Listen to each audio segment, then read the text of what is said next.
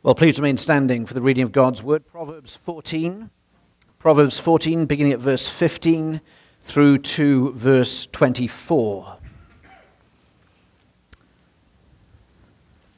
Proverbs 14, verse 15 through to verse 24. And we'll find that on page 537 in the Pew Bible. This is the Word of God. The simple believes everything, but the prudent gives thought to his steps. One who is wise is cautious and turns away from evil, but a fool is reckless and careless. A man of quick temper acts foolishly, and a man of evil devices is hated. The simple inherit folly, but the prudent are crowned with knowledge. The evil bow down before the good, and the wicked at the gates of the righteous. The poor is disliked even by his neighbor, but the rich has many friends. Whoever despises his neighbor is a sinner, but blessed is he who is generous to the poor. Do they not go astray who devise evil? Those who devise good meet steadfast love and faithfulness. In all toil there is profit, but mere talk tends only to poverty. The crown of the wise is their wealth, but the folly of fools brings folly. Thanks be to God for his word. Let's pray.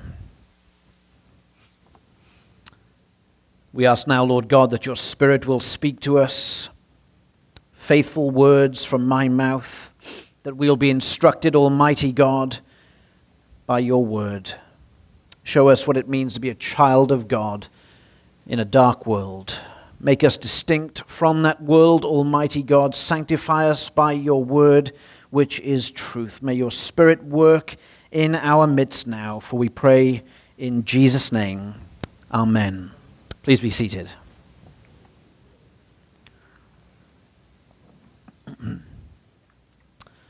Well, in Pastor Ocken's series from 1 John, he's been dealing with foundational matters of the Christian life, foundational matters of Christian living. Some of those matters have spoken to us what it means to be a child of God, distinguishing features and factors of the Christian, distinguished as they are from the world. He who loves God and loves the brethren is a child of God. He who abides in Christ, in God, is a child of God. He who has the Spirit that confesses Christ is God, is of Christ. While negatively, John has stated, hating the brethren, denying the Christ, those are characteristics of those who belong to the world, markers which reveal the identity either of a child of God or a child of the world. Scripture is full of such markers, of such distinguishing factors. They reveal the identity of God's people or the people of the world, often speaking of their character and their conduct. Their character and their conduct. Proverbs is no different, set in a slightly different context to that of 1 John, using slightly different language, but with essentially the same message. Proverbs, you see, calls us to be categorically different from the world. You, me, we are called by Proverbs to be categorically different to the world. And that's difficult, and it's increasingly difficult because the world seeks more and more to get us to conform to its standards, its norms, its requirements. This passage before us speaks to us both of character and of conduct. What is expected, what is visible in the child of God, and what is expected and visible in those of the world. To be or not to be, what is our character? And to do or not to do, what is our conduct? That's the outline of this passage today. Verses 15 to 18 speak to us principally of conduct. Verses 18 then to verse 24 also speak to us, verse 15 to 18 speak to us of character, character. 18 to 24 speak to us about conduct, character and conduct descriptive of the child of God and the one who is found in the world. So look first of all then at 15 to 18, what I've entitled To Be or Not to Be. What is Christian character like? What is the character of the world that we observe around us? This section of Proverbs, in terms of its structure and so on, is really, really interesting. At least it is for me.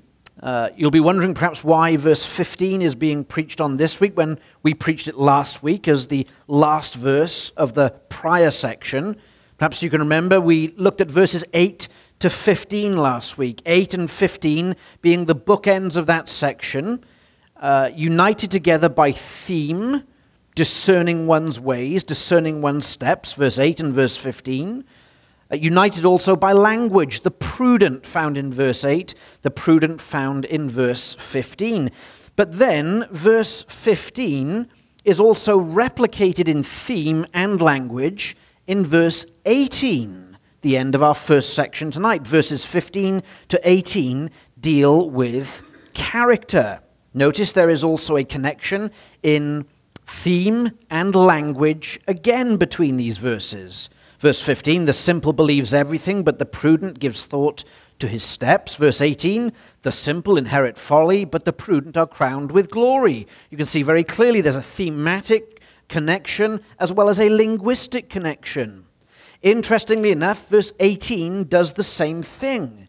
It forms part of that section, 15 to 18. It's also the first verse of another section, verses 18 to 24, which deals with conduct. The connection being this: theme and language. Verse 18, the simple inherit folly, but the prudent are crowned with knowledge. Verse 24, the crown of the wise is their wealth, but the folly of fools brings folly.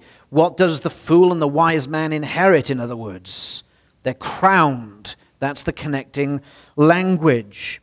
And so we've got some very interesting structures going on here in Proverbs which help us to discern the central teaching of these passages. And the central teaching of 15 to 18 is about character.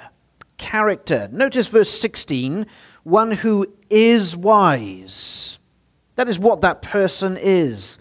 A fool is reckless. By and large, 15 to 18 describes the character of the child of God, the wise man, or the character of the fool, the unbeliever.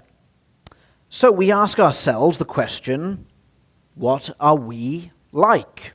Or perhaps we could ask the question, what are we to be like? And Proverbs provides a positive picture that we are to aspire to and a negative picture that we are to flee from. Look firstly at the fool of these verses, the unwise of these verses, 15 to 18. We're reminded in wisdom literature, in Scripture, the fool really covers a broad spectrum of kinds of people. At the harsh end of folly is Psalm 14. The fool says in his heart, there is no God. We're talking about rank God deniers, in other words. But we also see in Proverbs that the fool is described in very different ways.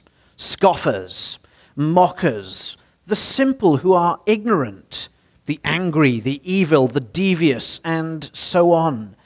But a base description of the fool is this: he despises instruction, 1:7, and he says in his heart, there is no God. An unteachable person who conducts himself according to his own understanding. Here in 15 to 18, the fool is described in 4 different ways. Verse 15, he's simple. Verse 16, he is a fool. Verse 17, he's a man of quick temper and evil devices. And again in verse 18, he is simple. 15 and 18 being the bookends of this short section. The wise man, on the other hand, is described in this way. Verse 15, he's prudent. Verse 16, he's one who is cautious.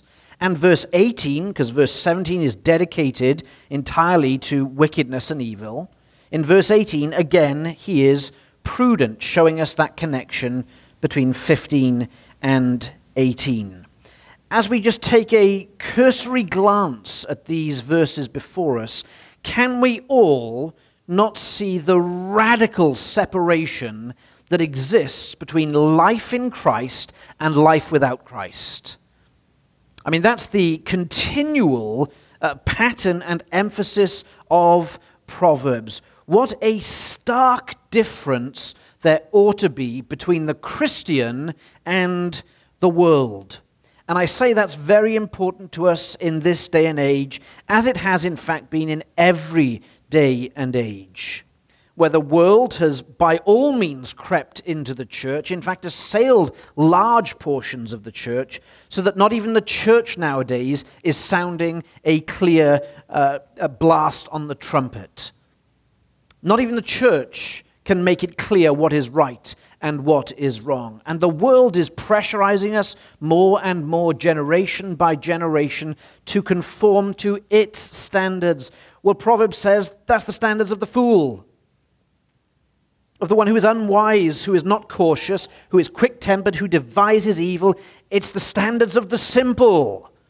And we, brethren, are not to be conformed to those standards, because we have a greater standard to be conformed to, that is Christ-likeness.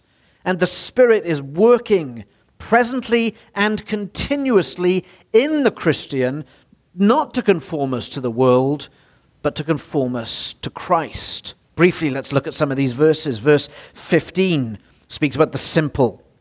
The simple one is, in this context, gullible, because it says there, the simple believes everything. They accept what they are told uncritically.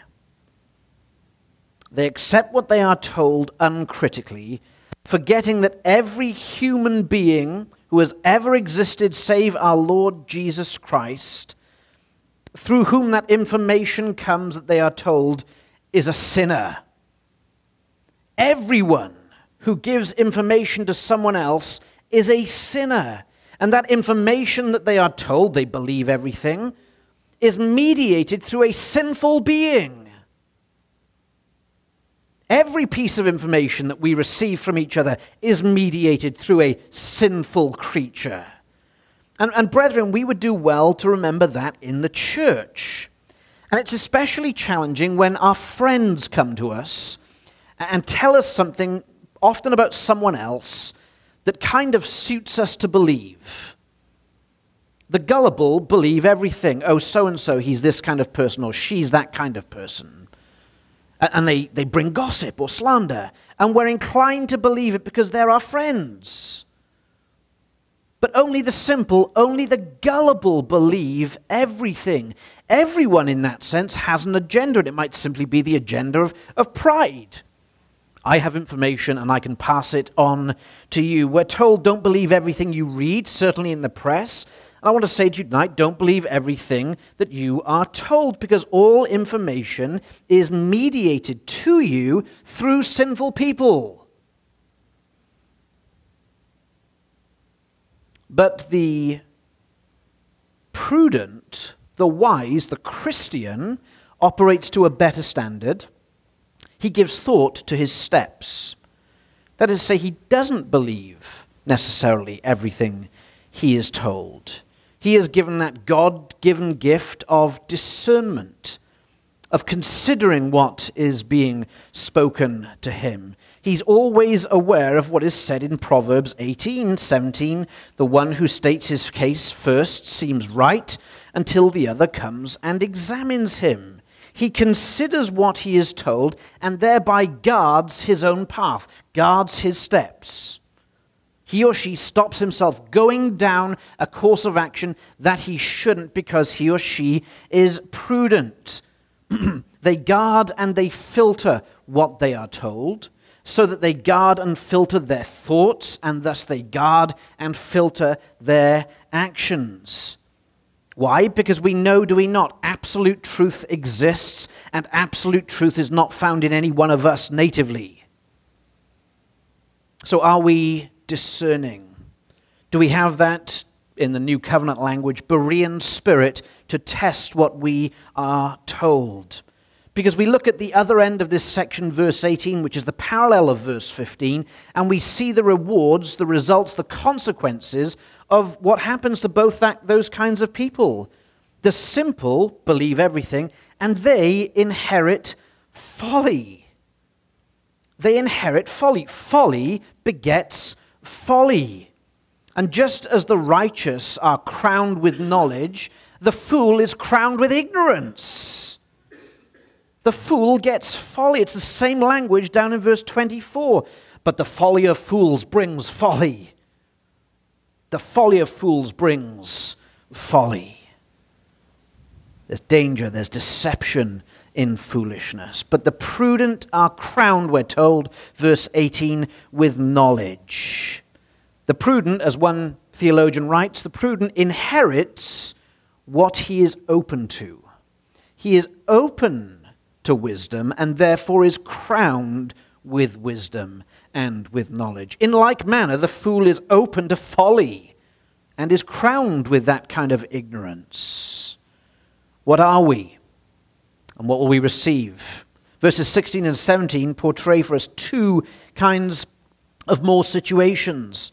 The wise is cautious in verse 16, and the foolish is reckless. Look at verse 16. One who is wise is cautious and turns away from evil.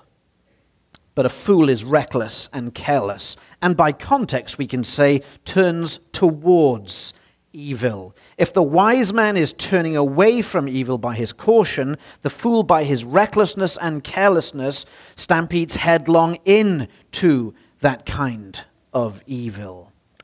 Some manuscripts here in verse 16 say this: one who is wise is fearful. It's unclear exactly what they're fearful of. Does it refer there to the fear of the Lord? Does it refer to a fear of evil itself and a fear of the consequences of evil? Either way, the product in their lives, because of their godly caution, their godly wisdom, is that they turn away from evil. And if you're a sincere Christian here tonight, you know this, not necessarily exhaustively or not even sufficiently. But we know, do we not, the exceeding sinfulness of sin in our own lives. That's why often we flee from evil, because we know the exceeding sinfulness of sin within our own hearts and the terrible effects it can have upon us, upon our loved ones, upon our church, and upon society. Thomas Watson says this of sin, of evil: sin has the devil for its father, shame for its companion, and death for its wages. There is sufficient grounds to flee from evil. Your father, the devil, shame for your companion, and your wages, yes, death itself. That's why the Christian fears sin, should hate sin, because we know what sin can bring in our lives. The fool, on the other hand, is reckless. They're reckless and careless. And their carelessness leads them towards sin, not away from it. Interestingly, in a world that seems to deny consequences at every turn of the head, this passage is full of consequences, devastating consequences for sin. Scripture is full of devastating consequences of sin, even death itself. And recklessness and carelessness is a description of what the world about us now is like. Look at where we are. Recklessness and carelessness in so many different parts of life. In the political realm, we have politicians who make promises to us with either no intention of keeping those promises or even no ability to keep those promises. They promise what they can't deliver. That's reckless and careless. So many of us are taught through the media and otherwise that sin will grant us flourishing in our human estate. The lie that there are no consequences to our actions. And perhaps the apex of folly is this, that those who know the consequences of their actions and still plow ahead with those same consequences. That's the definition in Proverbs of the fool. Recklessness and carelessness that leads them directly to sin. What are we to be? Verse 17, are we to be men of quick temper and people of evil devices? Look at verse 17. A man of quick temper acts foolishly, and a man of evil devices is hated.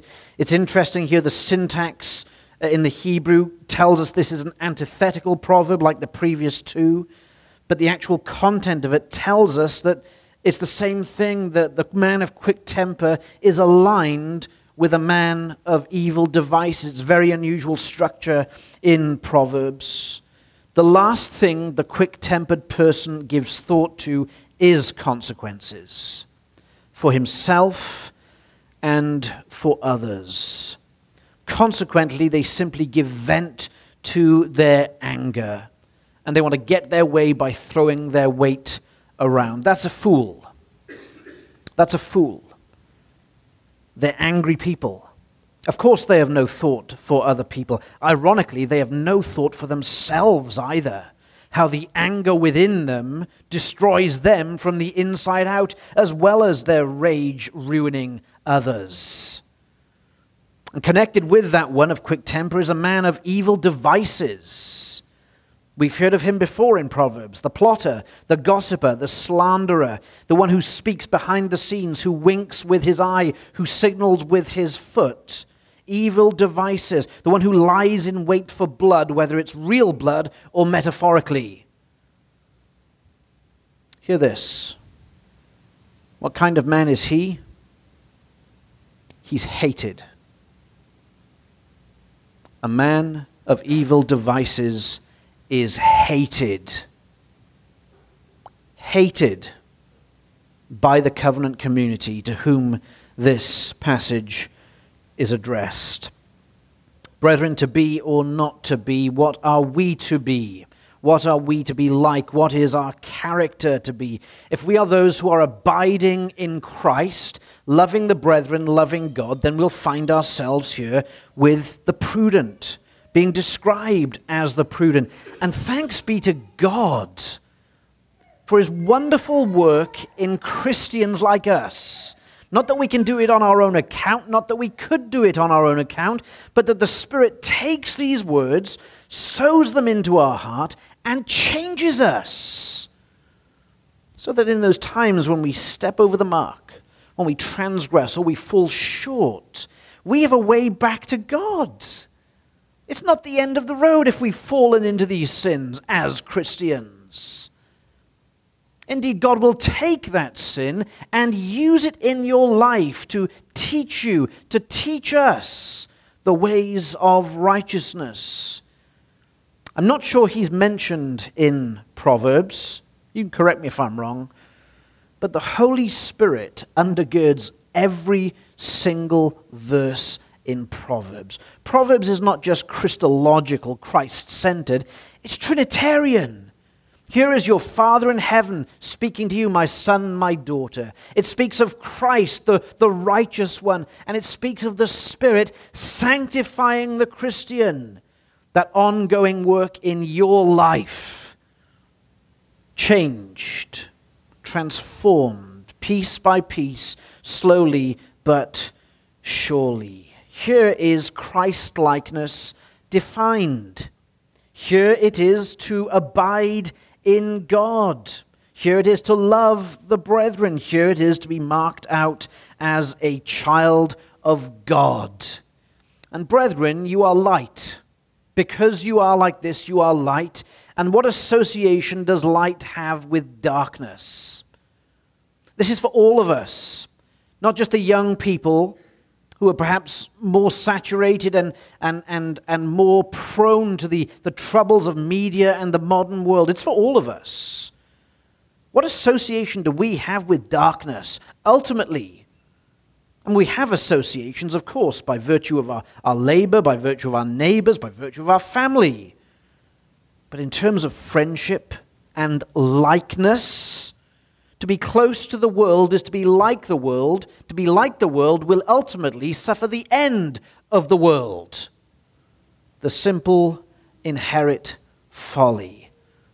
But the Spirit is doing more remarkable things in the child of God, because the prudent are crowned with knowledge.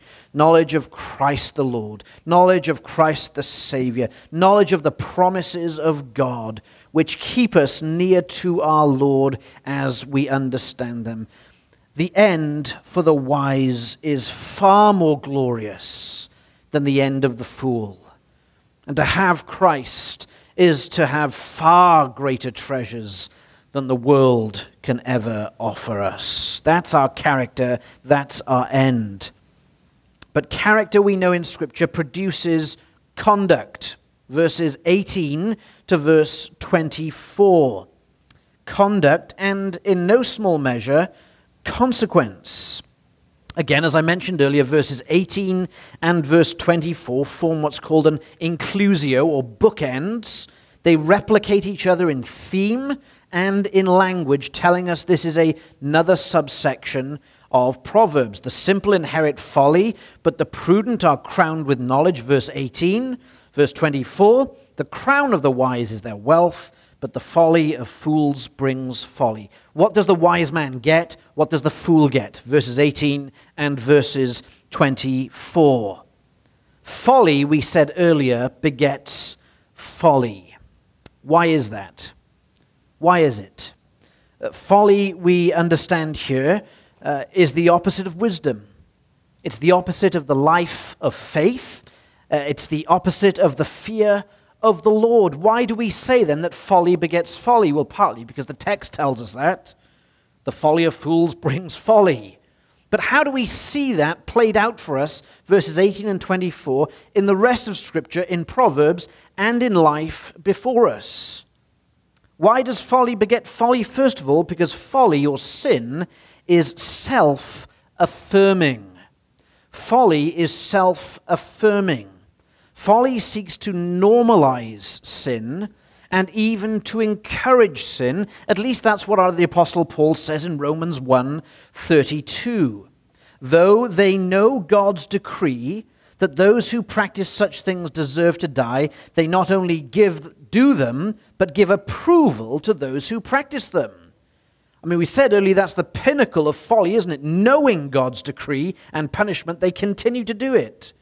But our point here is that folly is self-affirming. They do not only do them, but give approval to those who practice them. That's why folly begets folly. But folly is also self-protecting. Verses 7 to 11. And I don't mean protects the one in sin. Sin protects sin.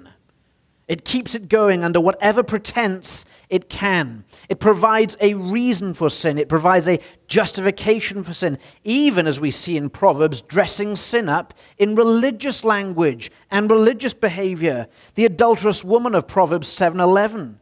She is loud and wayward, her feet do not stay at home. Now in the street, now in the market, and at every corner she lies in wait. She seizes him, that's the simple one, and kisses him, and with bold face says to him, I had to offer sacrifices today, and I have paid my vows, so now I have come out to meet you. It protects itself by justifying itself, even as we see in Proverbs, through religious language and religious practice. It's okay to do what we're about to do because I've paid my dues to God today. Folly is also self-promoting. Again, remember woman folly in Proverbs chapter 9. Woman folly becomes an evangelist for adultery. Give that a thought for a moment. Chapter 9, verse 13, it's self-promoting. Woman folly is loud. She is seductive and knows nothing. She sits at the door of her house. She takes a seat on the highest place of the town, calling to those who pass by, who are going straight on their way. Whoever is simple, let him turn in here. advertising, evangelizing for her own deathly ends. But folly does not provide with blessedness. It is actually self-consuming.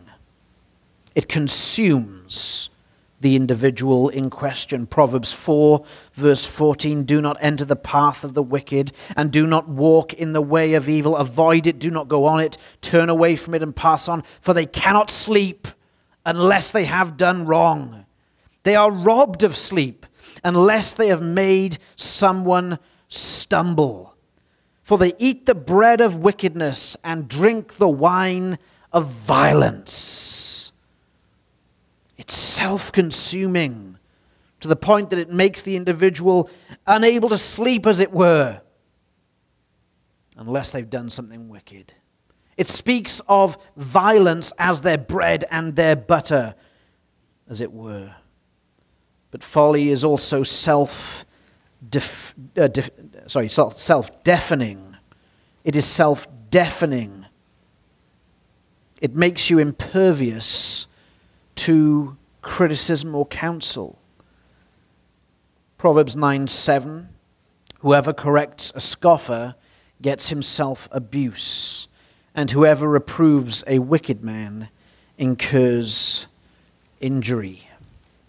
And because you cannot hear, or the fool cannot hear, their ultimate end is to walk the path which seems right to them, but its way is the way of death. Folly is finally self-destructive. Chapter 5, verse 21. For a man's ways are before the eyes of the Lord, and he ponders all his paths. The iniquities of the wicked ensnare him, and he is held fast in the cords of his sin. He dies for lack of discipline, and because of his great folly, he is led astray. Children, that's sin for you. Young people, that's sin for you. It's the devil's lifelong work to get you, a child of the covenant of Almighty God, to end up like that. That's Satan's design for you tonight. You must know that. If you take one lesson from this series, this long series on Proverbs, take this. Don't be a fool. Don't be the fool of Proverbs. So, what is life like? What are the consequences? What is the conduct of the unrighteous in these verses? Very briefly, verse 19, first of all, for those who give themselves to wickedness, they will find themselves bowing down to the children of God. Verse 19, the evil bow down before the good, and the wicked at the gates of the righteous. It's an interesting proverb, isn't it? Because you think, not so much. Doesn't frequently happen, this. Certainly don't see it much in our own age, do we? The wicked bowing down before the good. And you're thinking, well, it doesn't happen very often, and you're right. Which speaks to us about the nature of Proverbs in the first place. They're not cast iron guarantees for this life, but they do speak to us of guarantees for the life to come. That's not to say it doesn't happen in this life. It is, in a sense, to the praise of God when the wicked are brought and held to account for their sin. It is, if we can put it this way, a demonstration and even a celebration of the righteousness of God. The psalmists thought so. They wrote entire psalms about the wicked being cast down and the righteous being vindicated. But Proverbs is very clear, especially in the Hebrew, and the ESV in verse 19 has done a really good job of conveying the reality of this proverb. In the ESV, it's the present tense, the evil bow down before the good. In the Hebrew, it could even be translated as a past tense. They have bowed down. The proverb is saying, look, this is something that has already happened. So certain is the guarantee that the wicked will be thrown down and the righteous elevated. This is now in the past tense. And yet we don't see it always in time, do we? Frequently in time, the unrighteous escape. They're elevated in society. They die in peace. They have plenty. But the book of Revelation points to us as to another reality. In Revelation chapter 3, the letter to the angel of the church in Philadelphia, in verse 7, we read this. Verse 9, actually, we'll go to there. Behold, I will make those of the synagogue of Satan who say that they are Jews and are not, but lie. Behold, I will make them come and bow down before your feet, and they will learn that I have loved you. Now, we need to understand that peculiarly in the context of Revelation, most certainly. But is that not also the picture throughout the book of Revelation? The vindication of the righteous, the children of God, the glorification of the righteous, the children of God, the crowning and inauguration of the righteous and the children of God, crowned with glory, ruling with Christ forever. By definition, the wicked will bow down eternally before the church of our Lord Jesus Christ. It's a picture here of total vindication. And bear in mind, some of our brethren are lying in prisons tonight, right now, for their love of Christ. There'll come a time when their jailers bow down before them. It might not happen till Christ comes again. Oh, but assuredly it will happen. That's the end of the evil and the wicked. Verse 20 provides us with another consequence or reality of life. The poor is disliked even by his neighbor, but the rich has many friends. It's one of the first of a few proverbs here which speak about the poor and the wealthy. It's a hard proverb. There's a number of interpretations out there. I take it to mean this. The poor here is simply it's hated by his neighbor, while the rich has many supposed friends. And yet we need to note this very important fact in Proverbs. While the poor in Proverbs, and by that I mean the term the poor in Proverbs, not those who have by their own indolence or laziness become poor, Proverbs speaks of them as well, but the poor as an idea, a concept, though they may be financially deficient in Proverbs, are never portrayed as morally deficient. They may be financially deficient, but they're never portrayed as morally deficient. I read that in the commentator. I went and checked every use of the term the poor in Proverbs, and I believe it's correct. Yes, there are those who become poor by their lack of studious living. Indeed, we'll read that in verse 23. But the poor here are not those who are immoral. So what does the proverb mean in its context? Well, I think this is what it means. The rich has many friends. Why? Because they're rich. Which means their many friends are not real friends. They're the kind of people that the world wants to be around because of what they can gain from them by association. When that rich falls on hard times, that rich man falls on hard times, where are those friends? They're gone. So there's a sense in which it's better to be despised for being poor than to have a myriad of supposed friends who desert you in your hour of need. We've seen that concept before in Proverbs in just the previous chapters, chapter 12.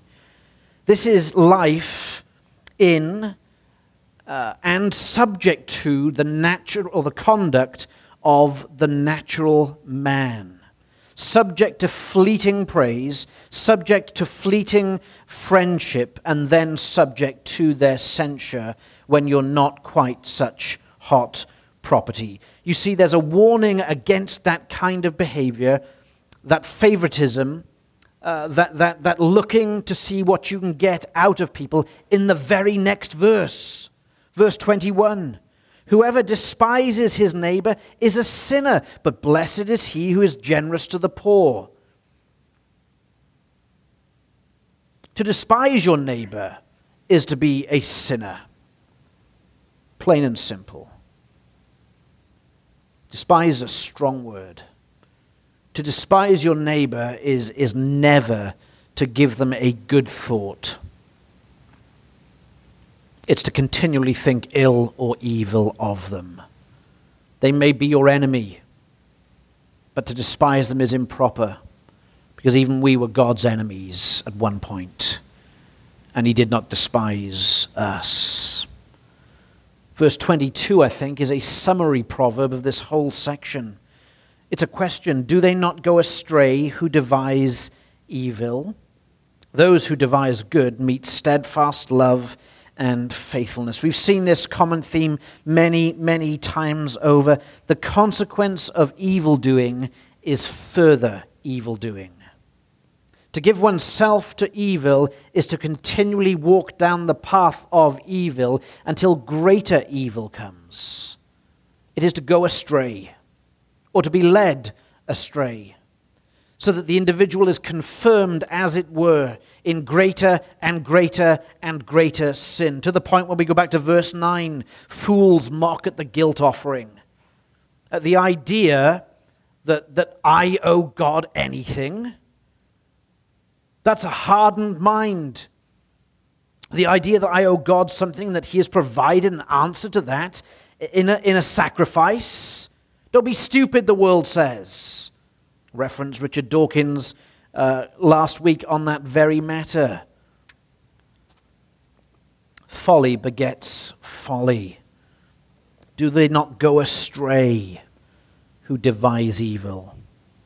Same kind of language as verse 17b. A man of evil devices is hated. What a different consequence, though, for the one who devises good. Those who devise good meet steadfast love and faithfulness. We tend to think of that word devise having negative connotations, but here it's positive. The planning of good, as it were, the plotting of good, the devising of good works, purposefully and intentionally seeking the good of your neighbor, the good of your church, the good of your family, even we might say the good of your society. Thoughtful about it, careful consideration. How may I assist? How may I bear a burden in this way? Such a one inherits steadfast love and faithfulness. Brethren, that's the language of covenant. You'd be amazed at how many theologians say the language of covenant is not found in Proverbs. Rubbish! You read the Psalms, and what do we find out about God? That he has steadfast love towards his children, and that he is enduringly faithful. This means God's blessing lies on those who plot the good of their brethren. And we ought not be surprised by that. It's an incentive for each one of us here today to be busy bees in the kingdom of Christ. How can we serve? How can we strengthen? How can we lift up the hands and the arms of those who are struggling? Well, one incentive is this, that the steadfast love and faithfulness of Almighty God will meet you. And you'll know his care, you'll know his protection, you'll know his love day after day after day. Verse 23 is a proverb on work. We've seen it before. It's put slightly differently here. It contrasts the studious with the talker. The studious with the talker. In all toil there is profit. It doesn't tell us what kind of toil, but it does tell us there is profit. But mere talk tends only to poverty. It's a principle not just for paid labor, but for every kind of work. Every kind of work that you find yourself in, whether it's your employer, whether it's in your family, whether it's in this church, in your neighborhoods, and so on. Where there is toil, where there is work, where there is labor, where there is conscientiousness, there is, we read, profit. Profit. Good. The blessing of God is upon the one who works hard. Contrasted with that, the one who spends all their time talking about doing produces little. Talk tends to poverty. Toil tends to profit and blessing and wealth. So we can think about that in our church life, in every aspect, how we can be those, and we're all at different seasons of life, and not everyone can contribute in the same way to the same extent. But how can we contribute to this church or to our families and beyond? And verse 24, which we've already spoken of before, closes this short section of Proverbs. The crown of the wise is their wealth. And that surely can't just be understood in terms of finances. Surely there is also a spiritual wealth, a spiritual inheritance that is passed on from generation to generation to generation. The crown of the wise is their wealth, but the folly of fools brings folly. So we are building more and more. Proverbs is building more and more. We're going to take a break from Proverbs in a week or two. But Proverbs is building more and more this picture of the child of God. The character and the conduct of the child of God. And there might be one proverb which speaks to you more than other proverbs. God is calling us here tonight to consider who we are and what we are to do. Who we are and what we are to do. And in short, the answer is this. We are children of the King. We're children of the King. So let's be about the King's work. Amen. Almighty God, we do pray that your blessing will indeed rest upon this word divided tonight. Forgive the failings of me, the preacher, and Lord God, bless mightily the word in our hearts. Speak to us, Almighty God, that we might go out from this place serving you well. If we pray this in Jesus' name, amen.